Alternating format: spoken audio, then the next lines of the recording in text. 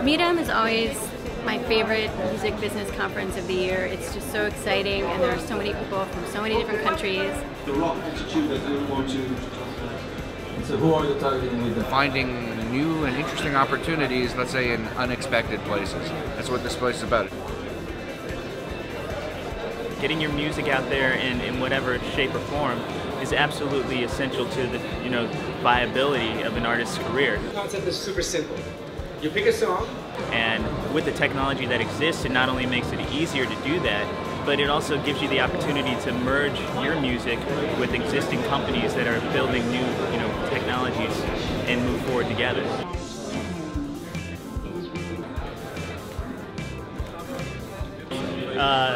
So how do I do it? I'd love to get it. So usually you just pull the trigger here, but for now you can use my wristwatch. Okay.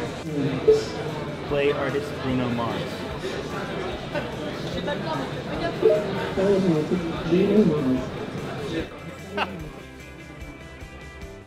That's cool. That's really cool. It's phenomenal. It's phenomenal. Really good. This whole event is kind of about that, bringing in the new technologies and merging it with music and finding a way to move forward with both in a mutually beneficial way.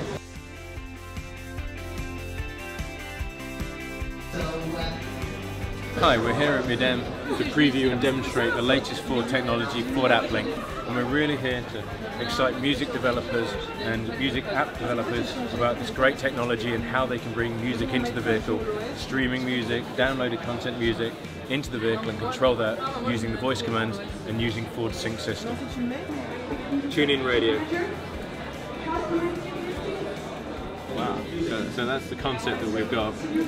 We've opened the API at this developer site so that any music streaming company in theory can download it, work with it, submit it. I find that a lot more artists are using apps. It's going to be essential. You find that most people have smartphones, though apps are kind of a necessity in order to kind of be innovative in the music industry now and kind of have be ahead of the game, I think. So I think that it would be important in the near future for any artist to explore that route.